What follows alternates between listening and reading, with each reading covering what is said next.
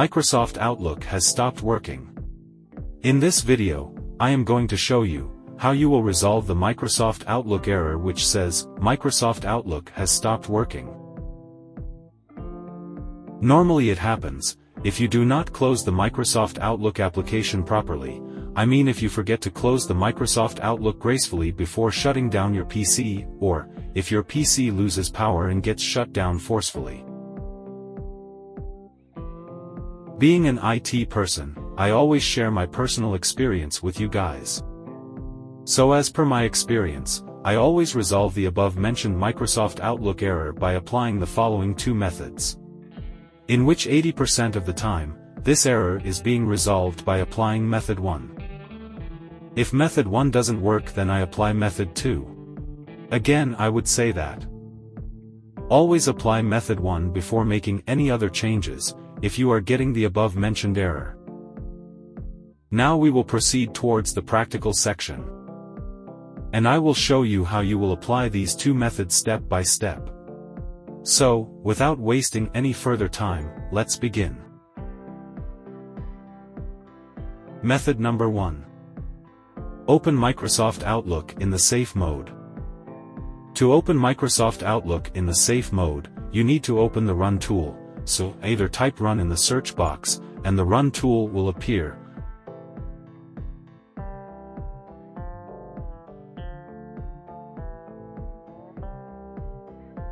Click to open it.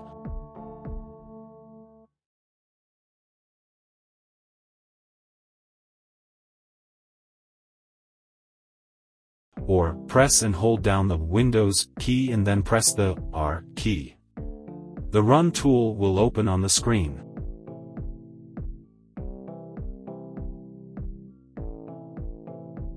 Here you only have to type outlook.exe /safe, then press the OK button.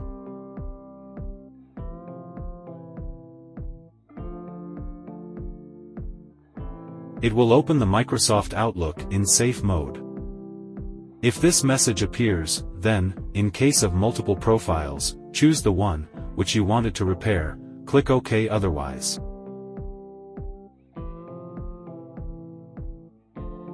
After Microsoft Outlook is opened in the safe mode, try to open some random emails, and make sure that you can open the emails without any error.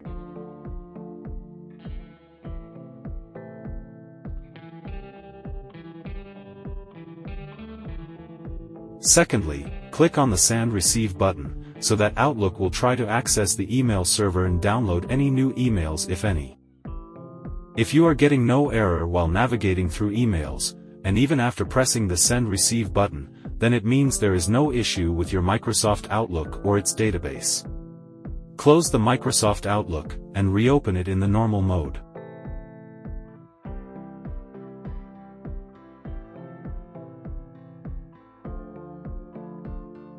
This method worked for me in 80% of the cases with the same error and even with some other random errors which stops Microsoft Outlook from opening.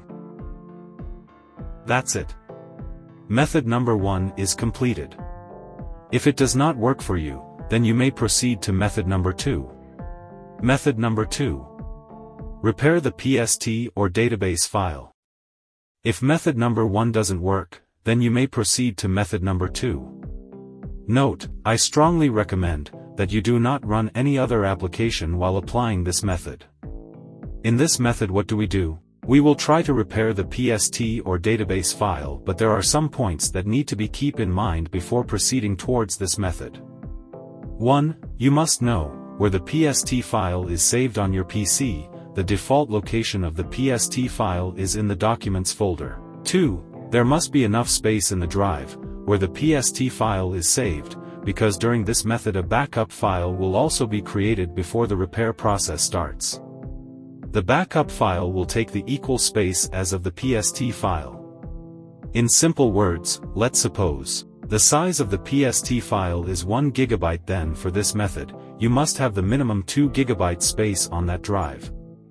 Alternatively, you can specify a separate drive to create a backup file on. Creating a backup file is very important and recommended as well, so let me show you how to apply this method. PST file is actually a database file where all your emails with attachments are saved. So to repair the PST file, Microsoft provides a tool called scanpst.exe. To access this tool, open My Computer or this PC.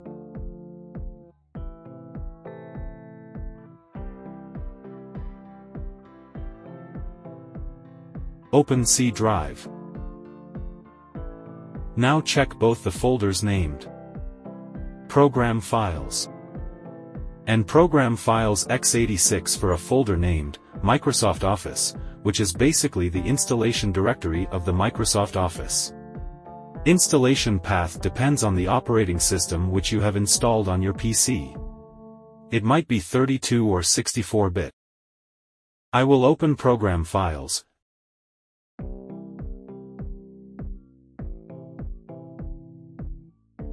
Inside this folder I will look for Microsoft Office folder, then open it.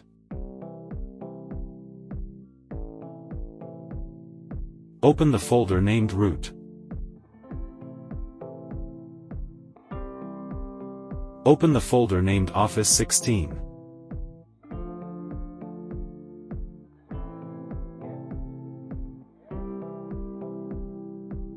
Inside this folder you will have the scan.pst file.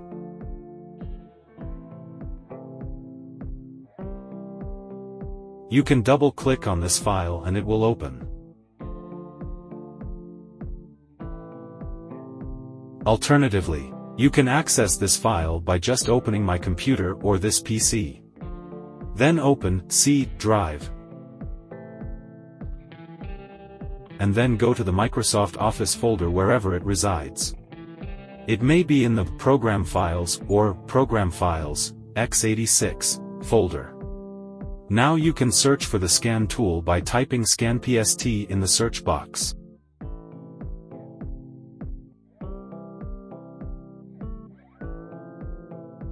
After searching the scanpst file, open this file.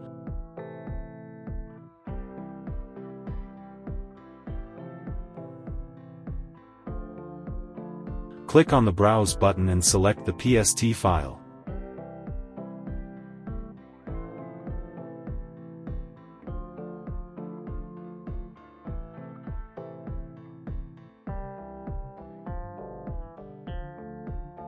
After selecting the PST file, click on the Start button. The repair process will check the PST file for errors and it will take some time depending on the PST file size. I have a small PST file for demo purpose, so it will not take much time. After checking for errors, the next message will appear, which will ask to make a backup of the scanned file before repairing, so check the checkbox and click on the Repair button. It is very important to note that if there is not enough space for the backup file on the drive, where the original PST file is saved, then you need to choose the other drive to make a backup file on, by clicking on the Browse button and then selecting the other location. Click on the Repair button. Now, first a backup file will be created, and then we'll try to repair the PST file. It again will take some time to create a backup file, depending on the PST file size, so wait for the process to complete. Upon completion of the repair process, you will be notified that the repair process has been completed.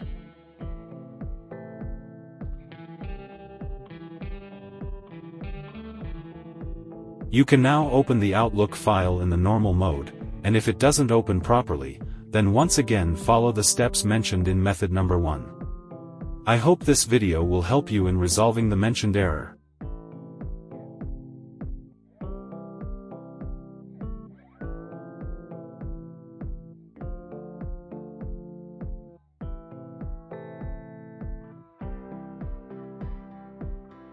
If everything is working fine, after repairing the PST or database file, then you don't need the backup file anymore. So, now I will go to the folder where the backup file have been created. I will show you that both the original PST or database file and the backup file are about same in size. That is why I mentioned in this video that it is important to check for the enough space on the drive where the original PST file resides.